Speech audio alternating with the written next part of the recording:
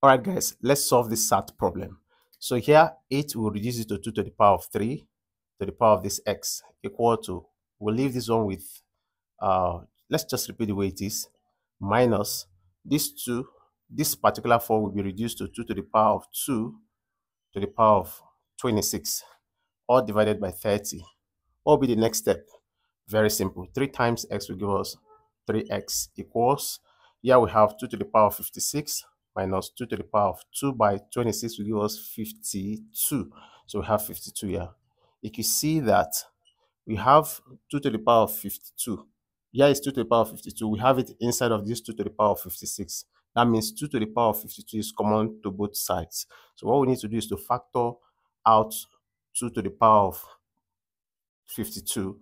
So if you pull out 2 to the power of 52, what will be left is 2 to the power of 4. After all, 52 plus 4 will give you 56. These two, the base, they are common.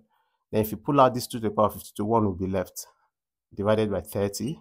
So the next thing we want to do at this point is to say 2 to the power of 52 into 2 to the power of 4 will give us 16. 16 minus 1, that will be 15. So we have 15 divided by 30. The next point is to reduce this 1 into here 2.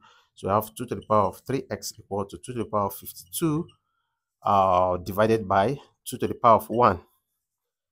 According to division law of indices, when the bases are the same, what you need to do is to take the common base and subtract the power.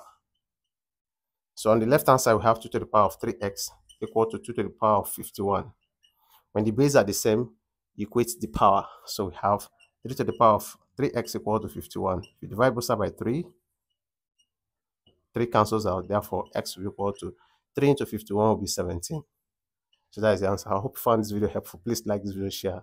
And if you need one-on-one section, hit my DM. Peace and love.